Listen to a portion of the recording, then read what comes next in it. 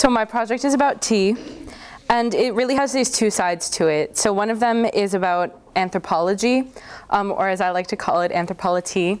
And I define anthropology as the study of cultural relationships, or the study of cultural contrasts.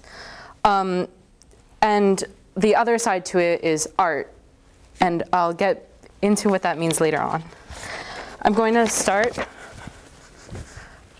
to start by explaining what tea is. So I define tea as the resulting liquor of pouring hot water over the leaves of the Camellia sinensis plant. So the Camellia sinensis plant can grow in a lot of different countries and can be brewed in a lot of different ways. I'll get to that. But there's additionally other types of tea called herbal teas, which are any type of tea that is not made from Camellia sinensis plants, that is brewed in the same manner. So some popular ones include chamomile or mint or rooibos, or there are some caffeinated ones. Mate, guayusa, and even coffee could be considered a type of tea. And those are more caffeinated, so they're not often considered herbal teas. But I consider them herbal teas for the sake of this project. So the different types of Camellia sinensis teas include white, which is made from the buds of Camellia sinensis plants, so the little baby leaves. So they're sweeter and more delicate in their flavor. Then there's green, which is made from more mature leaves, but they're not that heavily processed. So they're often steamed or processed in other ways. The way that they are processed is not very easy to find information, because the processors like to keep it secret-ish.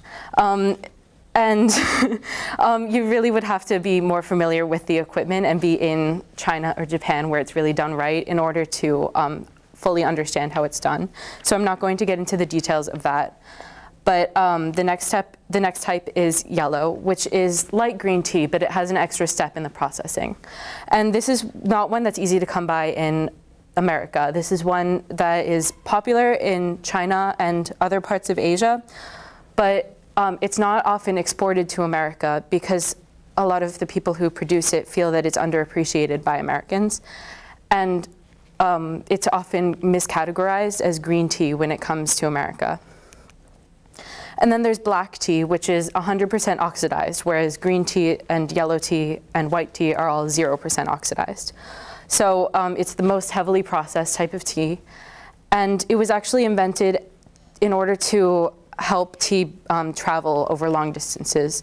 So green tea was being exported across oceans to get from Asia to Europe. And that was damaging the tea as it traveled. It couldn't withstand the being at the bottom of a ship. All the damp, all of the moisture in the air was damaging the leaves. So black tea was invented, which can withstand the travel. And then there's oolong tea, which came afterwards because it's in between black tea and green tea, in that it's anywhere from 12 to 80% oxidized. So this is usually the art tea. It's the one where the tea creator, the tea processor, really shows their hand and their own artistic skill. It has, it's very aromatic, and because it has this wide range of 12 to 80% oxidized, it can vary quite a bit. And then there's pu'er tea, which is an aged tea, and it can be either made from green tea or black tea, but it's aged similarly to how cheese is aged. And it's only made in one place in Yunnan, China, and they've been doing it for centuries. And then there's another type of fermented tea called kombucha, but this is fermented after the tea has been brewed. So that's actually what I gave you all in the clear cups today. That's a kombucha that I made myself. Yeah, so the question that really sparked my research and sparked my, yeah, it's quite an acquired taste. I really like it. I really like it. It's really sour. Some people are not as keen on that, but it's really healthy. It's really healthy. It's been proven to cure and help your immune system and cure a lot of diseases. So I really enjoy it.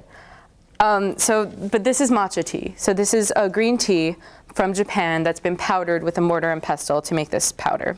And what was so interesting to me about this was that I had watched this documentary that showed me all about green tea ceremonies in Japan. And it showed me, this is from the 19th century, and it's a piece of artwork about a matcha green tea ceremony. And it showed me that people wait all year for these ceremonies, and people are gathering around, and they have elaborate costumes, and they're really celebrating this huge event. It takes a long time, it takes the whole day, and they have specific equipment for brewing this tea. But in America, the easiest way to get matcha tea is in a Starbucks green tea frappuccino or green tea latte. And I thought that's kind of weird to me, because if in Japan, you'll notice that they're wearing a fancy dress. They have a setting that is important, as they have like the art in the background is a part of the ceremony. The people brewing the tea have to be licensed even, whereas a job as a barista is a no experience necessary position. People can walk into Starbucks wearing anything they want, and it's even in a to-go cup, which is basically the opposite of a ceremony where the location matters. So, so I set out to figure out how this happened. Why are we even bothering with this leaf if we're completely changing what it means and changing what it stands for? And the easiest way I found to explain this would be through biochemistry. So these are two macromolecules found in tea. And one of them is caffeine, which I'm sure you've all heard of. It stimulates the central nervous system, and it restores alertness, so it wakes you up. And high doses of it can cause anxiety, but in low doses of it, it'll just wake you up and make you more alert and speed up your metabolism. And then next to it, you'll see L-theanine. And L-theanine is kind of the opposite, and it reduces stress, and it lowers blood pressure, and it relaxes you, and it's even an anti-anxiety. So you would think that the two cancel each other out. You would think that the caffeine wouldn't be as strong because of the L-theanine, or vice versa. But actually, what made it so popular to begin with was that the two balanced, and the two made it a great beverage for meditation. So when tea was first discovered, it was really popular among Zen Buddhists because they were meditating, and it would help them to stay awake and focus without being too energized and without being too tired or too relaxed. So a story that really illustrates this is the story of the Bodhidharma, and it's a myth that's been translated into many different types of Buddhism. But it's about the Bodhidharma who went into a cave, and he set out to meditate for 9 years. And he was 7 years strong. He was in his cave, and it was going really well. And 7 years in, he just started to notice that he started to get kind of tired. And he started to fall asleep, and that was not okay. I mean, 7 years in, you can't just let all that go to waste because you're a little tired. So he got really mad at himself, and he ripped out his eyelids, he threw them on the ground, and where they landed, Camellia sinensis leaves grew. Another alternate version of it is that he just reached for a nearby leaf and plucked it and ate it, and it was Camellia sinensis leaves, and they helped him. But essentially, it demonstrates that he was able to continue the meditation because of the Camellia sinensis leaves, because they helped him to stay awake, but they didn't make him too awake, so he could continue the last 2 years. So when tea became more popular, it was actually through a different religion. It was through European missionaries who came to China, and they saw how popular this green tea drink was, and they wrote back about this popular drink that they'd never heard of before. It was unlike anything they'd ever seen in Europe, and people from Europe started sending in asking for this China drink that they didn't know much about. And when it came there, they recognized that the caffeine was similar to what they had in coffee. So they already were drinking coffee, and they already had coffee houses in Europe, and these were popular. And they recognized the caffeine, and they realized its similarities, and they started to drink tea in coffee houses. So starting with the Garraway's Coffee House in London, tea was being served at coffee houses. And over time, they forgot about the L-theanine. They forgot that it stood for all of this rest and relaxation, and that it was about an experience and a moment. And soon they replaced it with other macromolecules. They replaced it with all of they found that tea has all of these amazing other benefits and nutrients in it, and it became popular because of those as well. And one thing that that they also forgot about, as they forgot that tea stood for meditation, and they forgot that it stood for a moment, and they forgot that it was a form of art, and they forgot that in processing it, a lot of artistic skill goes into it.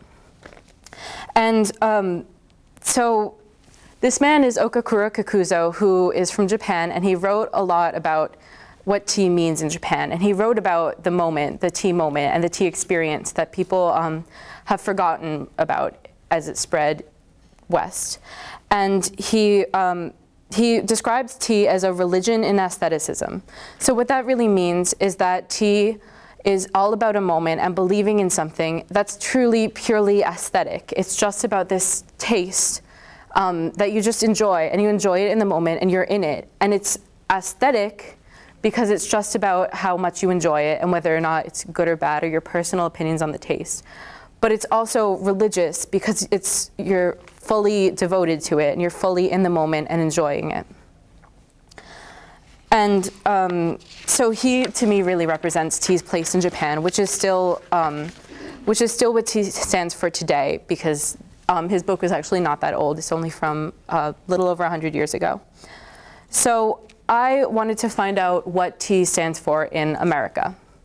And I wanted to find out what really had happened to it. And I found that tea still is an art. Tea still is aesthetic in America and in Europe. But it's aesthetic in almost the opposite way. This is tea blending. So tea blending is when tea is mixed with other flavors, or sometimes fruits, or just other types of teas or herbs. And it can demonstrate a lot of different things. It can be purely for aesthetics, just what tastes well together, as you can see from the pomegranate and raspberry up there. Or it can be to set a mood or set a feeling, and as you can see that from the nightly calm blend up there. Or it can demonstrate a location, such as another country's tea traditions, as you can see from the chai up there, which represents India. So the reason I chose Twinings Tea Company to show you is because they actually originated tea blending in the 1870s. So my project, where I took this, was to prove that tea blending was a legitimate form of art, such as any other form of art. I'm a photographer. I paint, I do ceramics, I'm an artist fully, and I wanted to prove that tea was just as much of an art as any other form of art. And so I started this by saying, what is something that most forms of art can express, that I want to express through tea? And I chose portraiture, so I chose people. So I defined portraiture as any form of art that depicts a character or a personality. So I started by choosing 4 models. They're real people who go to this school. And their names were Paulina, Cedric, Tara, and Julie. And I chose them based on cultural diversity. So all of them either have dual citizenship or speak another language at home. And this tied it back to the anthropology aspect, because this showed the diverse tea traditions through their home countries. And I started by interviewing them. And my interviews were basically that I would ask them questions such as, when you think of the time that you spent in Israel, what smells and tastes come to mind? And they would give me all sorts of fruits and plants, and sometimes obscure things that they thought wouldn't matter. Like Julie told me about the hay in Ireland, and that went into her tea as well. And from then I I interviewed some tea blenders themselves. So I went to a place called Soluna Garden Farm in Winchester, Massachusetts, and they were the most helpful. They allowed me to interview them and ask them all sorts of questions about how they make their blends. And some of the most interesting things that they told me were about that you never really know how people are going to respond to the blends, because you might think it tastes one way, but somebody else might taste it an entirely different way. An example that they told me was about a tea that they blended that they found, they have no idea why, but it really, little boys really like it. So who never drink tea always are going up to them and they'll try the free samples and they'll be like, "Mommy, can we get this?" And all the young boys are just in love with this tea. And they couldn't figure out why. They just knew that was happening. So she also told me, her name was Amy, the person that I spoke to, and she told me that you want to make sure that you select a base blend. And the base blend can either be one type of tea that's the base for your blend, or it can be a combination of teas that create one base flavor. And I asked myself, well, how am I supposed to know what type of tea translates into each of these people? Like, how can I just taste something if I think that this black tea really fits Paulina, then how am I supposed to know that other people can also understand that if everybody tastes tea differently? So I created something that I called focus groups. And these were when I invited all sorts of people, anybody who would come into the library, into the classroom off the library, and I gave them some tea, and I didn't tell them anything about what it was. And I would ask them questions such as, what is the personality of this tea? What season is this tea? What images come to mind when you drink the tea? What would this tea's name be if it were a person, etc. And from then I created, from the results, I created composite profiles of each of the teas. So some examples include, this is a Dongding oolong tea. And from the descriptions that people gave me, I was able to figure out that a universal image of the tea was that it was playing chess in the park, and it's an older man, and it's happy, but it's not an energized guy. It's a nice description for it that somebody gave me was a mellow sunrise, because it's bright, but it's mellow. It's the smile on an old man's face when he says checkmate. It has notes of happy and notes of sad. So, so it might be hard to understand how a tea could give somebody this, but it wasn't that one person was giving me this and I said that works. It was that one person would say it's happy, one person would say it makes me think of chess, one person would say it reminds me of the park. And from that I would be able to create this whole profile where it all goes together. So another example, Sencha green tea gave people the idea of a serial killer from Japan. And they described it as a man who lives by the ocean. I thought maybe the tea isn't a person, but maybe the tea is the place where he keeps the dead bodies. And I chose all of the descriptions of it that kind of, from various people that all kind of could go into it. So a lot of people spoke about the ocean, but only one person said that this tea was a software engineer. But I thought it went well with the personality. Not that all software engineers are serial killers, that's not what I'm saying. I'm just saying that it could be. The next one is a chunmi green tea. And I describe this as an existential gardener, a woman who is depressed and miserable and vapid, and she gardens to save herself. And it's over the top and insane how obsessed with gardening she is, but she just can't bear the thought of not gardening. It would mean that her life is too empty, and it would force her to realize that she's going to die. So she continues no matter how hot it is, no matter how dirty it gets, how cold it is, how painful, because the only way that she will ever bring life into the world is through her garden. And perhaps it has something to do with fertility, as she has no children or family. She might be lonely, but who really knows? And I actually wrote a fuller, expanded version of this description, a whole portrait of her, which will be featured in this spring's issue of Thought Prints magazine, so you can read it there. And from there, I took all of the profiles of the teas. I had about 20 total, and I I looked at them and I thought, well, which ones can kind of fit the people that I've interviewed? And for some of them, it was about the place that they told me about, that went with the description I had of the tea. And for some of them, it was just that I knew these people and they kind of fit the tea. So I'll start with Cedric. So Cedric is from Uganda. And he told me a lot about growing up in Uganda, and that it reminded him, and that when he thought of it, he thought of fresh fruits and fresh, clean dirt and earth, and he thought of organics. And so I took that and I looked at some tea descriptions that I had, and this is made from a base of Yunnan black tea, Formosa oolong tea, and rooibos herbal tea. And the Yunnan description was about looking at the spring with nostalgia. So it was a person looking at their garden or looking at the way that the spring had come, and they were nostalgic about it. And I thought that fit Cedric pretty well because he was looking at a place that was earthy and blossoming and organic, but he was looking at it from after moving on. And then the Formosa came from a description that fit the end of a camping or a hiking trip. So people described it as earthy, but it also had this tiredness to it, like it was ready to go home. And the rooibos, people described kind of as an all-American kind of person, and the people described it as materialistic, people described it as fun and energized, and those all kind of fit the way that he described himself and the way that he described America. So those three made the base, but then I also flavored it with pineapple, ginger, baby banana, passion fruit, cinnamon, and clove based on what he told me about his tea traditions growing up and just his favorite fruits and things. The next one is Julie, and this is a pu'er tea, a black pu'er tea, which people described as a reliable friend who's there when you're down. They described it as shy and somebody who you need to get to know more. But they also described it in a way that fit her descriptions of Ireland. So she described Ireland as damp, dull, dirty, and calm and boring.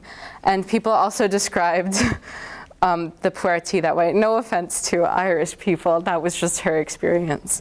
And then I also flavored it with three different types of cinnamon and vanilla beans. And so I was going for a cinnamon bun type of feeling to it because she told me about growing up, her mom used to make cinnamon buns. And she also drinks tea with milk and sugar all the time. So I designed this to be a type of tea that would take milk and sugar well. The next one is my most complicated tea. It was for Paulina, and it makes sense that it's the most complicated because she's from a whole lot of different countries. She speaks like 8 languages or something. She told me mostly about Ukraine, Russia, and Israel. So the base is made from lapsang sochang, which is a smoked black tea.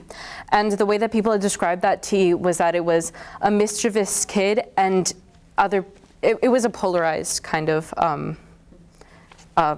descriptions of it. And so I took it to be 2 characters. It was a mischievous little kid and his older, calm but fun grandmother. And the 2 of them had this like nice relationship where he's mischievous and causing trouble, and she's friendly and nice, and she's having fun with him, but she's also his grandmother and taking care of him. So I thought that fit her because it has this feminine aspect to it, but it also has this troublemaker aspect to it, which kind of fits her in my experience as her friend. And then gunpowder green tea also told people about this teenage girl, and they described it as feminine, but also it had this this spunk, this punch to it. So those 2 kind of created this feminine but also kind of devilish character.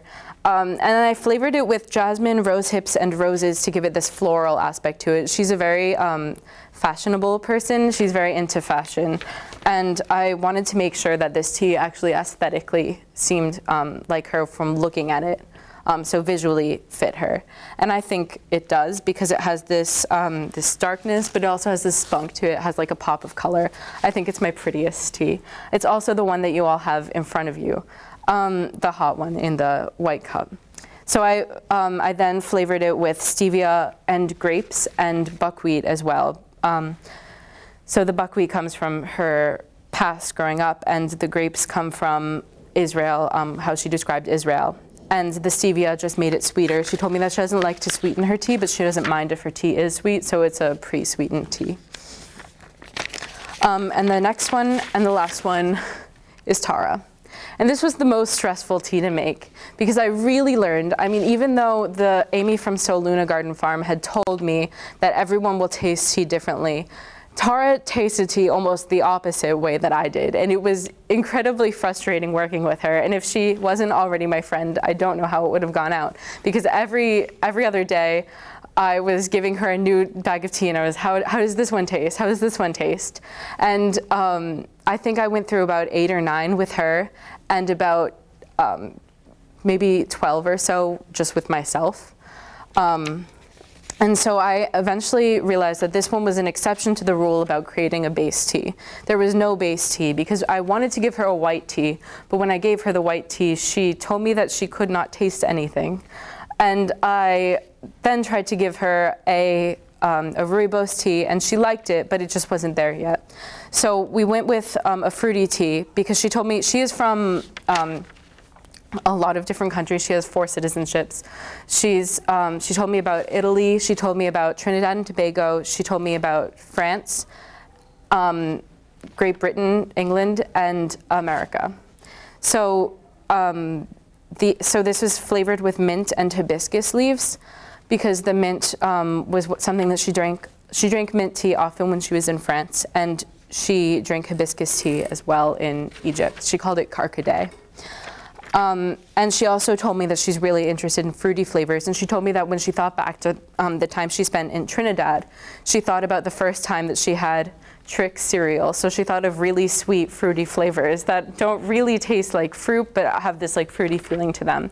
So this is a tea that takes a lot of sugar, and it's really fruity, but it also has this extra mint and hibiscus flavor to it as well. So that's all for my presentation, but I want to give you guys a chance to smell the teas. So if you come up here, I will give you a smell.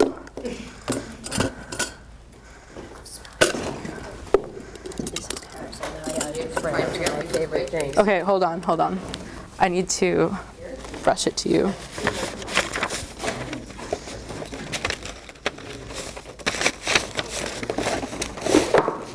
There it is. Okay. What does this mean? There's a method to There is a method to smelling teas. Because if you stick your face in it, you're gonna just like choke on the cinnamon, or you won't get the right balance of it. So here is Tara tea. Tell me if you can't smell it. Or Oh, you can smell that. Yeah.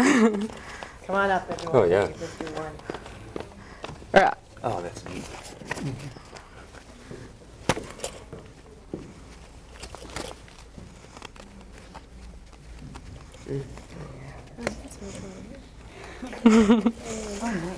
And this is Julie tea. This is one? This is by far the most, this is Julie. It's by far the most popular smell-wise.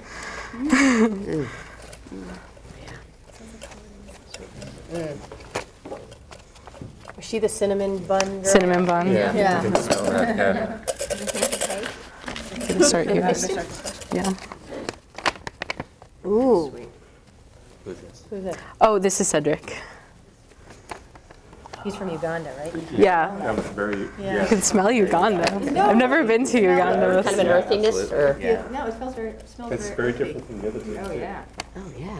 The smells are so evocative. Yeah. And those are great inducers, aren't they? And you've all been drinking this, but I can still give you a smell of it. Yep, we've been drinking. Cheers. A lot less of an aroma than Yeah. the other 3. Oh, also the kombucha that I gave you was made from Cedric tea. More familiar. Yeah. Yeah, that is. It's really cool. So that's my project.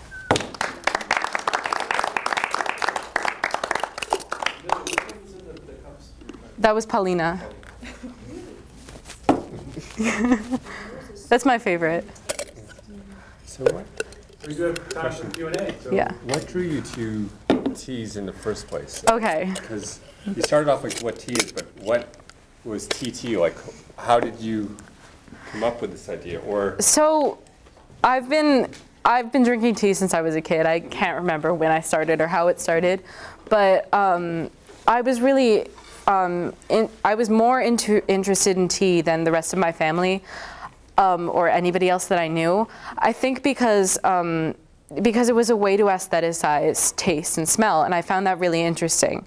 And I was just drawn to it. I wanted to get to enjoy taste and smell without having to think about nutrition or think about how this would factor into my calories for the day, or it wouldn't be too filling, it wouldn't be part of a meal. I could have as much of it as I want. So that was how I first got interested in tea. But for my project, I saw all of these presentations last year, and I wanted to do all of their projects, but I couldn't do that because they'd just done them. So I came up with some criteria for myself for deciding what my project would be.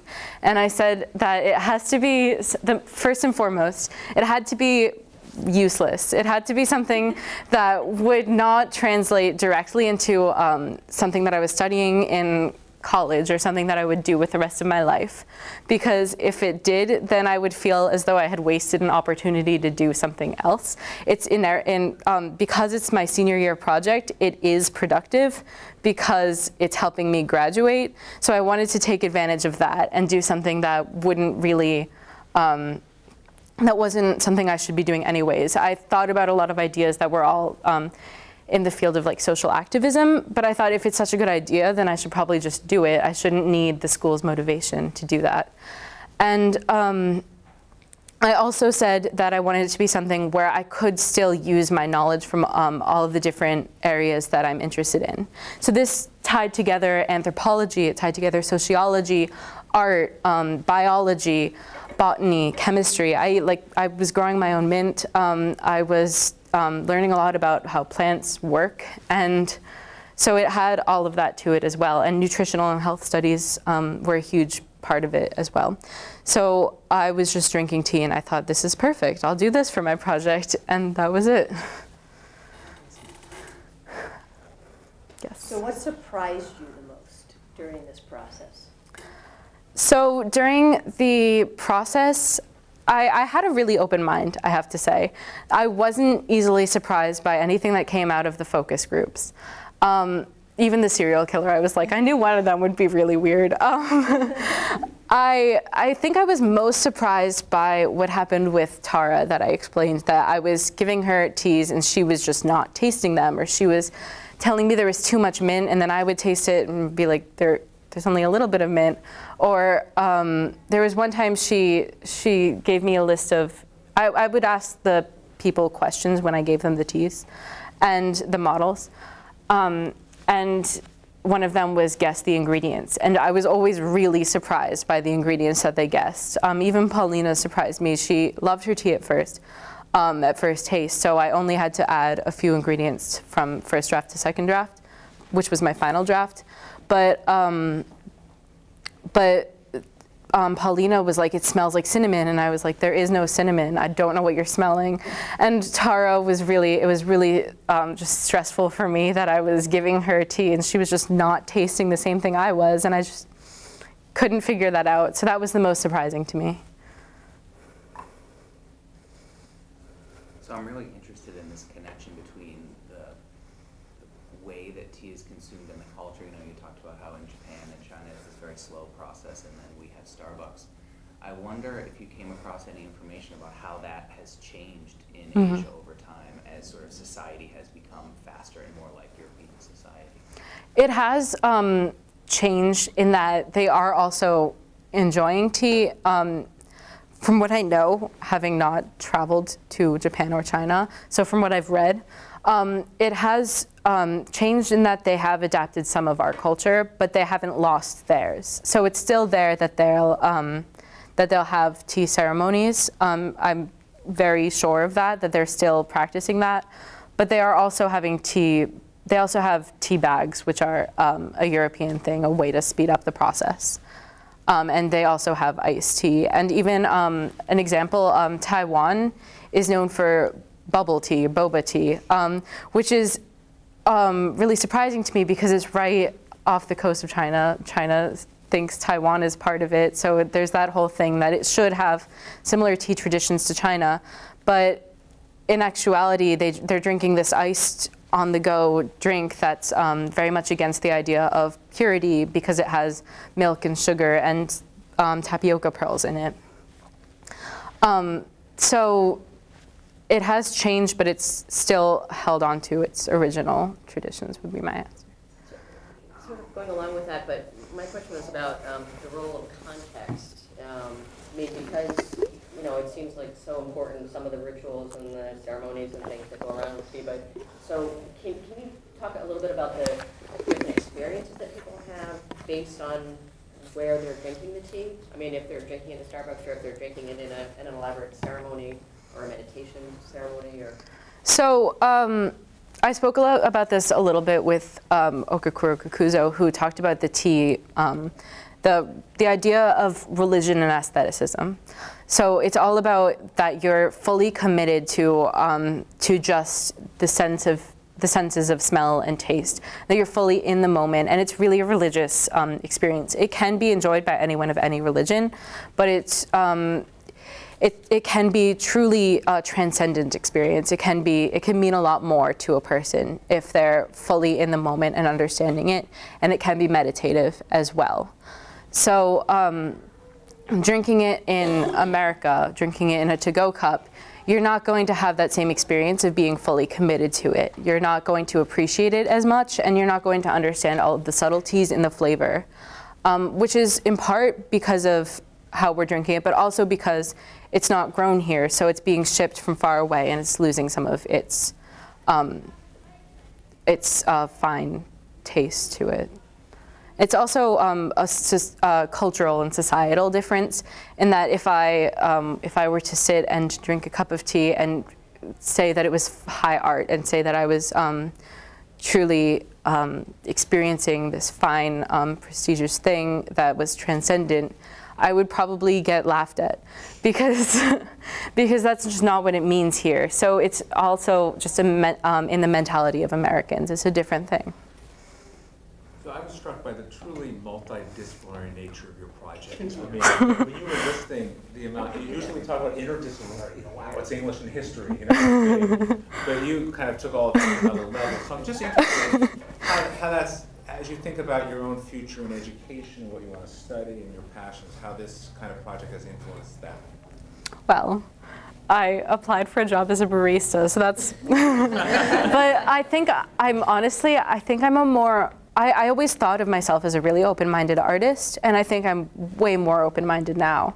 One of the quotes that I had read at the beginning of this, and I actually put it on my portfolio, and it's been driving this a lot, was it's by Dwayne Michaels, trust the voice in your head that says why not, and then do it. And I think I always thought, like, why not paint this way? But now I understand that anything can be a medium, and it's opened my mind to all sorts of different arts that I had never even thought of. Yeah. And then additionally, it's helped me, I'm interested in going into public health after college.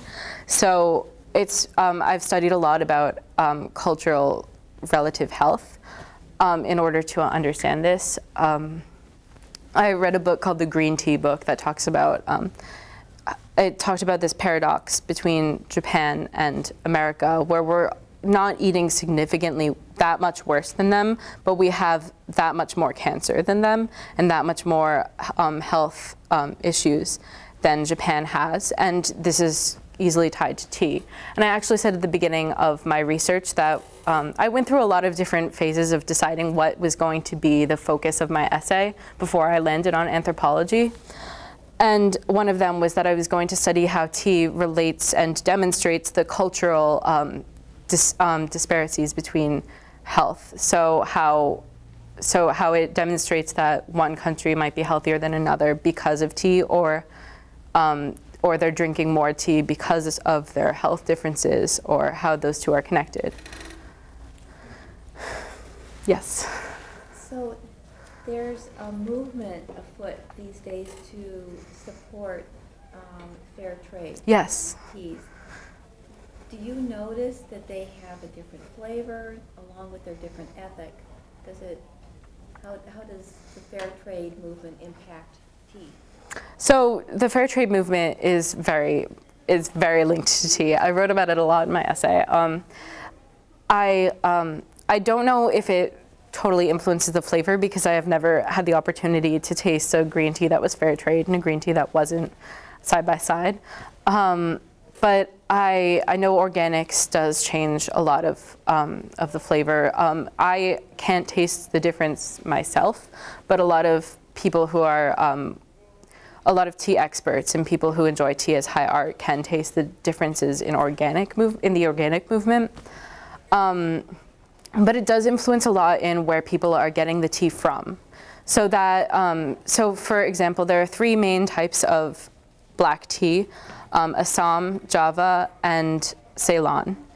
And these all taste very different. They're very distinctly just different types of teas. And there's also Chinese tea, which is usually also Assam tea, but it tastes different from other types of Assam teas. So if a person is trying to get a fair trade tea, they might change where they're getting the tea from. And Assam, Java, and Ceylon are all different places. So they all taste very different from each other because of where they're from and because of the size of the leaves grows different. And location is everything in tea growing. So that would be one influence on it. Yes. All right, thank you. Oh, thank you.